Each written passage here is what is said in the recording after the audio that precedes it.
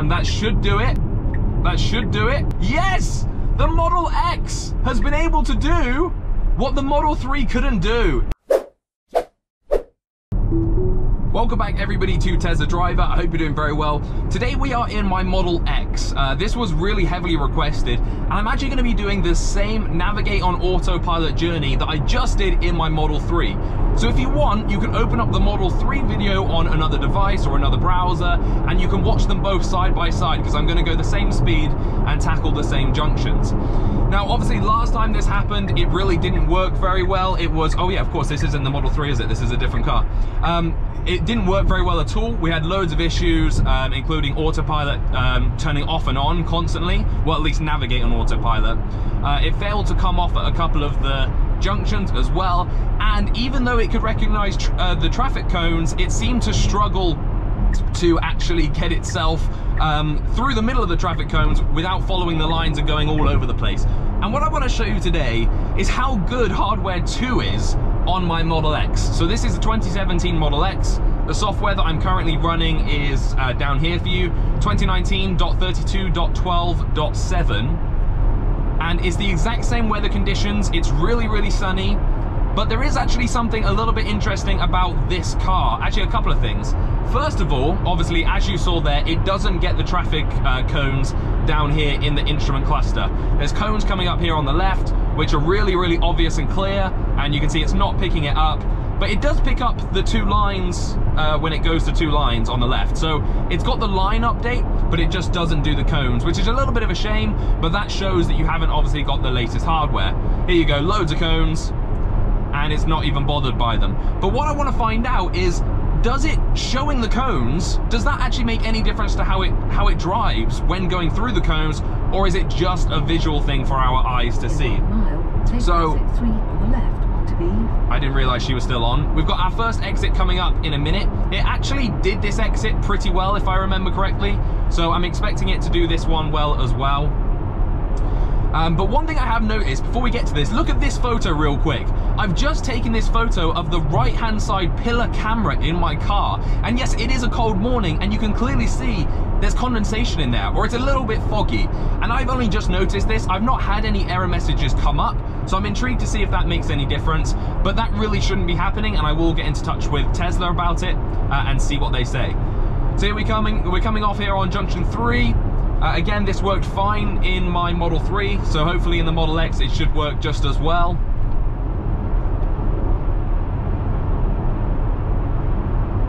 I think it's got a little bit of like a run off to it, and then it comes off. Yeah, here we go. So it's braking down for it here, indicating left, going down the slip road, and it did that really, really well. And is this going to do as well as the Model 3? The Model 3 almost got us the whole way around this corner, if you remember correctly. And you can see that the Model X is attempting to, and oh, it did you know what? It did pretty much exactly what my Model 3 did. Okay, now I need to turn around. That actually did that really well, and a lot better than I was anticipating it to do. Okay, so here again, it did come on here last time correctly, but I think it asked us to do the lane change. Let's see what this car does. It's not asking us to do a lane change, but it will fling us over, and we are in the correct lane. So that that did work, but it wasn't quite Navigate on Autopilot. Actually, in fact, Navigate on Autopilot for some reason was turned off there. So we'll turn that back on. It's asking us to lane change, and I'm not sure why. And actually, that's a little bit dangerous considering we just had that M3 blast past us. I don't know why it's still asking me to change lanes. I really don't want to change lanes. It's still asking me, which is annoying. But yeah, it did that really nicely. So that was a good start. We've not had any failed lane changes as of yet, and I've not had anything extreme happen. Now, this bit towards where the roadworks were absolutely fine on the Model 3, so let's fast forward to that point as well. Unless something happens, I'll bring it back. The roadworks are just in a mile now, so we're gonna get into that area where there's cones on both sides and kind of lines go a little bit everywhere. Now, there have been loads of lines on this road on this journey, but in the Model 3, it went left, right slightly for, whereas in this car, it actually hasn't. So you see this line here? That actually would make the Model 3 go a little bit, okay, I don't know where he's going. Oh, giving them a bit of space. It would actually just make it a little bit different, and it would make the car go off very, very slightly. Whereas now, in this car, I'm actually not getting that issue, which is pretty nice. We've come into the 50 zone again here, but as you can see, the car doesn't slow itself down to 50 to recognize the speed limits. And if it allows me, what I might do is I might go over to the right-hand side here and try the cones again like I did on the Model 3. So I'm gonna bring this down to 48. I'm just gonna see what a lane change does. How well does a lane change work? Look at that, the lane change works really, really well there. And what I'm gonna do is I'm just gonna bring it down a little bit. There's no one behind me, but I'm gonna back off from this car in front. Now you can see the car has actually asked me to change lanes here, so the car can clearly see that there's something in front of it. What happens if I ignore it?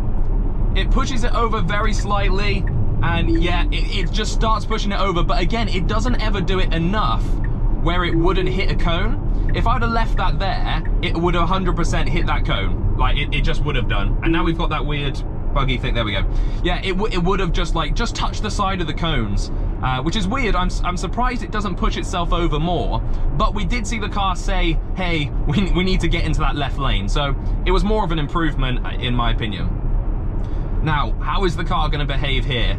Again, it's favored that left lane that the Model 3 took. There's definitely a bias to this line. So clearly this line here, it follows, oh, it's gone slightly over it. So maybe it's following the right line now. Yeah, okay, it's following the right line. This is definitely a lot more steady down the middle of this road. Let's bump it up to 50. Down the middle of this road than the Model 3 was. I feel the Model 3 was a little bit more left and right. And don't forget, it wasn't able to do this junction at all. And I'm really excited to see if this is going to. It says unsupported exit. Yeah, it is going to turn us off. And if I try to make that turn, I don't think we have enough time, do we? Is it going to take? Yeah, it is going to take the turn. And oh, it did actually take it. So it did take it. And as you can see, autopilot navigation is going to end in a second, and it's going to try and take us, I assume, around this bend, which is exactly what it's done. And it's kind of stopped us a little bit early. But actually, that was relatively impressive. And I see from that now why my Model X actually failed. Sorry, my Model 3 failed. It does say on it that it's going to turn off if we continue on this route. Okay, so we're going to be coming back on it here. And then as we come on it, we'll put autopilot back on. And then I'm just going to go, I don't quite know where the turning off is, so I'm just going to put this up here, and hopefully that will at least get us on to navigate on autopilot. Okay, it's bringing us across. It's indicating. Is it going to? Whoa, there was no way. So if I hadn't have done that there, it would have hit into those cones, even though it was indicating, and it's still indicating. Yeah, I tell you what, this is it's a little bit buggy. Yeah, it is a little bit buggy. I did have an update on the Model 3 like yesterday after I did the video, but the Model X hasn't had any update. And as you can see, it's still good, but it's a little bit confused at some points. And I think it just needs to tell you 100%, you know, when it can do the on and off ramps. And it seems sometimes to indicate when it doesn't need to. But what you can see is that the Model X is holding this way nicer. All of the cones down here, and literally, I mean, there's cones everywhere, but you can see that the two lines on the outside in the Model X are drawing its attention, whereas in the Model 3 at this point, it was more this kind of middle line here that was drawing its attention. So it's strange that the Model X seems to be a little bit better on these kind of roads. So this is a very, very long strip here of cones that we've got coming. You can see that the turnoff's going to be in about 8.5 miles. So I'm going to fast forward this. Anything worth noting and picking up, I'll bring it back to. Navigate on autopilot back on, and we're going to go for an overtake. This is on the bridge as well. The light is beaming down on us. What's the car going to think? No major problems with that. That was all really nicely done and nice and smooth.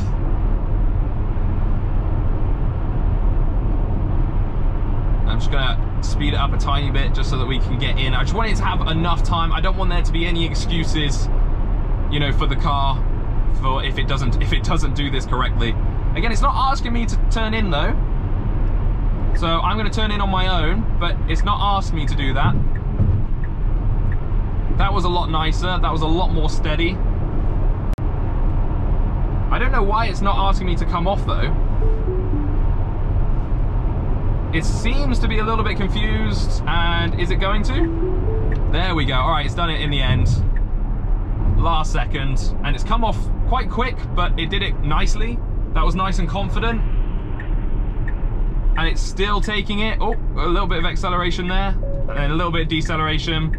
Still indicating, and it's still doing this. Now the Model 3 wasn't able to do any of this.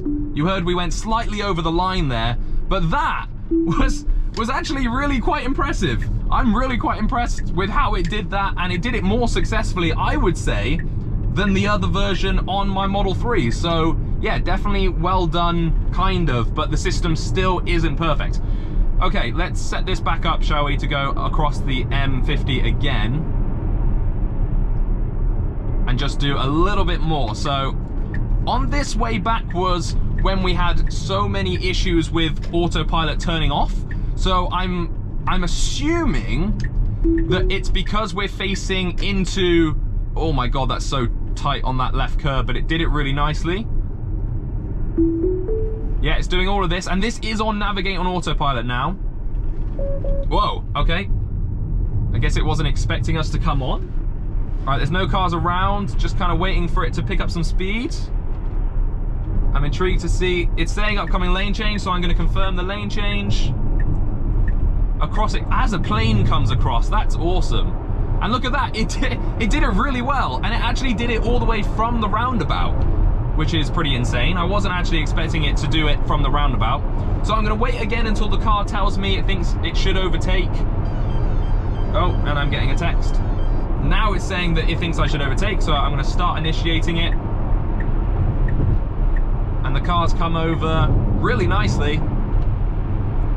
And now we're going to get into some challenging areas. So I'm obviously going to be going back into the left lane in a minute, but we have got a car coming behind us, and I'm intrigued to see whether the car deals with it this time, or if again it's going to be a common issue with this version of Navigate on Autopilot. Going for the left turn, and no, look at that, this time it was completely successful. No problems at all.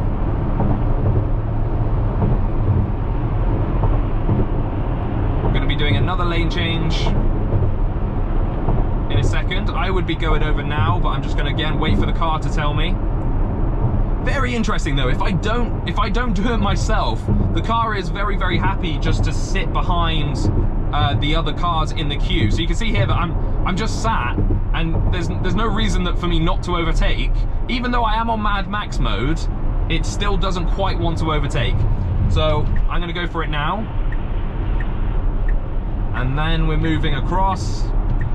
And even though we're going into some sunshine, which is completely blinding, like, I'm not lying, this is completely blinding me.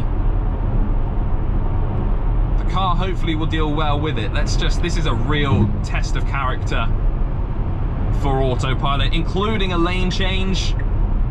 This is really, really bright. But it did it, and it's still going fine. I'm having to use my hand. I've even got a cap on. Actually, I'm just gonna put my cap really low. There we go. Now it is slightly flicking between these two lines by the feel of it. It's not completely solid, but it's doing all right. Oh, go away, phone. Oh, what's it gonna think of this car on the left? Any interest? Doesn't look like it. It doesn't show that person on the side at all. No, it didn't show it at all, so I guess it was of no interest. Now, interestingly, the lines actually look like they go slightly right here.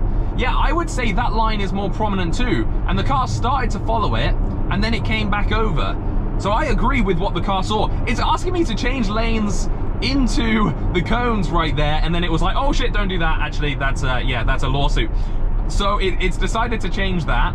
And now let's see if it will cross over here. The Model 3 hugged quite a lot because of this solid white line, but you can see it has gone over it.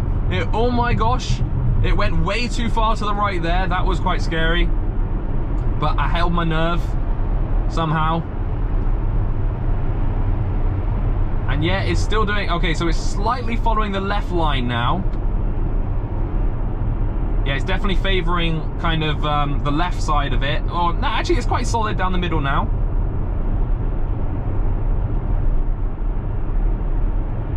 Yeah, a little bit of bouncing, but again, not too hard. It's gonna follow this line. This line here, when the sun hits it, is definitely the more dominant line, that is for sure.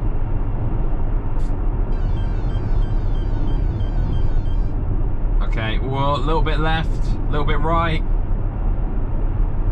It feels obviously a lot more than it's probably showing you. Yeah, this side of the road, I think because we're coming into the sunshine, this side, oh my God. Oh, whoa, whoa. Oh, okay, yeah, all right, I'm having to pull it off. It was trying to pull in there so badly that I had to take it off there. So, all right, it didn't do quite as well as my Model 3 did down here. Yeah, it can see that line and it is fighting to try and get to it sometimes. So I have to obviously be quite on guard, ready to pull it off. Now, luckily there's no one behind us. I'm just gonna tuck up to this car in front a little bit more if I can, because this next junction is where it failed at last time, and I'm hoping this time we don't have that issue. So again, the lines cross over here, which might make it a bit confusing. No, it hasn't done. It seemed to be okay. I'm gonna bring it down to 50 now, and we're gonna attempt coming off here. So again, this is Navigate on Autopilot through an area that's a little bit confusing. And we need to get over to the left lane really quickly and then come off again really, really quickly. So I actually don't want the car to speed up here. So I'm gonna pull the speed down of the car. Is it gonna get, yeah, okay, it's cut across to this lane correctly. And now I'm gonna start indicating, and that should do it. That should do it. Okay, that's brought us over. And now, yes! The Model X has been able to do what the Model 3 couldn't do. It has brought us off at this junction. Guys, that's really quite incredible. How has the Model X done what the Model 3 can't? Let me know what you all think then down below in the comment section about how this has done on the motorway there. It definitely worked better than my Model 3, but it still wasn't great in some areas. I'm not sure. It's a little bit hit and miss again. I'm also going to do the same route that I did in the Model 3 on A roads, which will be a video coming out tomorrow so that you can see exactly how well it does compared to the Model 3 on these kind of roads. Thank you all for watching. Until next time, don't forget, drive safe.